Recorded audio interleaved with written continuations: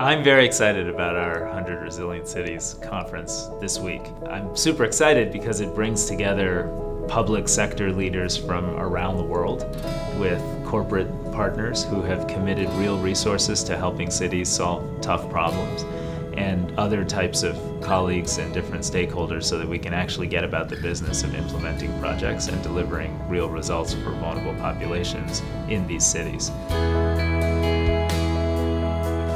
To me, resilience is about helping vulnerable people lead better lives and doing that in a way that delivers concrete results for those populations. Sometimes those vulnerable populations are under real threat because of extreme poverty, and we see that in our cities like Lagos and Addis and New Orleans, where people who are living in very, very tough circumstances don't have access to the economic opportunities in those communities and don't have access to the health and food and water that they need to lead effective and healthy and productive lives. Sometimes it's protecting people from the threats of climate risks and storms and shocks, and we see that in New Orleans, Chicago, New York, all around the world.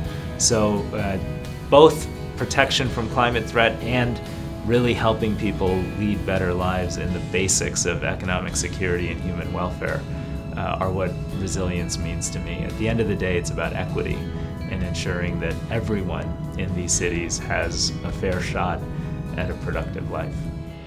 Well, 100 Resilient Cities has been a great initiative. It's brought 100 cities carefully selected that have real political commitment to solving problems for their vulnerable populations to the table.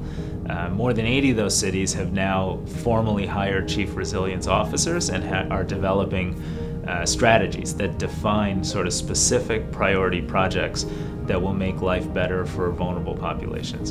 And the reason I'm so excited about this effort is I can see in the next years ahead that they pivot to implementation. They inspire all the partners at this conference to put more resources and skin in the game to solve problems and bring better health, better food, better nutrition, better water, and better economic opportunities, namely jobs, to those who live in poverty in these cities around the world.